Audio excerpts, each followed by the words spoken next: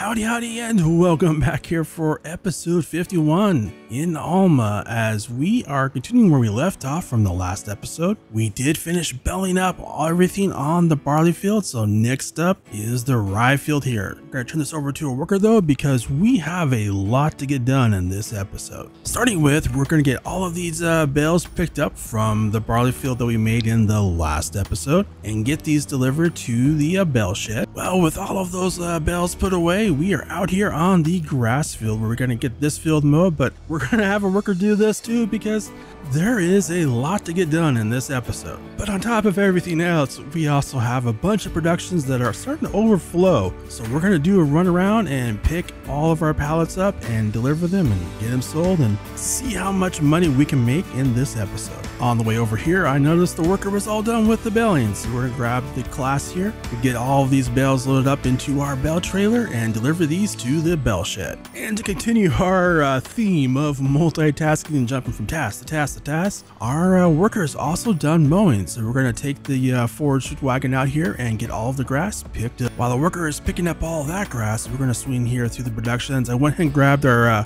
other trailer for pallets, and we're gonna swing by all these productions and see if we can have a full truck and a full trailer full of pallets. We made the rounds and our truck is completely full, our trailer completely full, and on top of that I have the semi behind us on a follow me, and guess what, it's also filled up. We got a full load of barley and we also have a load of soybeans. We're gonna sell the soybeans, we're gonna drop the barley off over at the grain mill. We made it here into town. First stop is dropping the barley off at the grain mill so we can start processing. Next up is the soybeans. We're loaded here into the co-op so we can get those loaded into the train and sold, followed by delivering our first round of products over to the store, which got us $378,000, and selling the rest of the products got us another $98,000. Next up is the soybeans, and this one, hope it's gonna be big, and yes it is, $184,000. We are back here in town for another round, and this time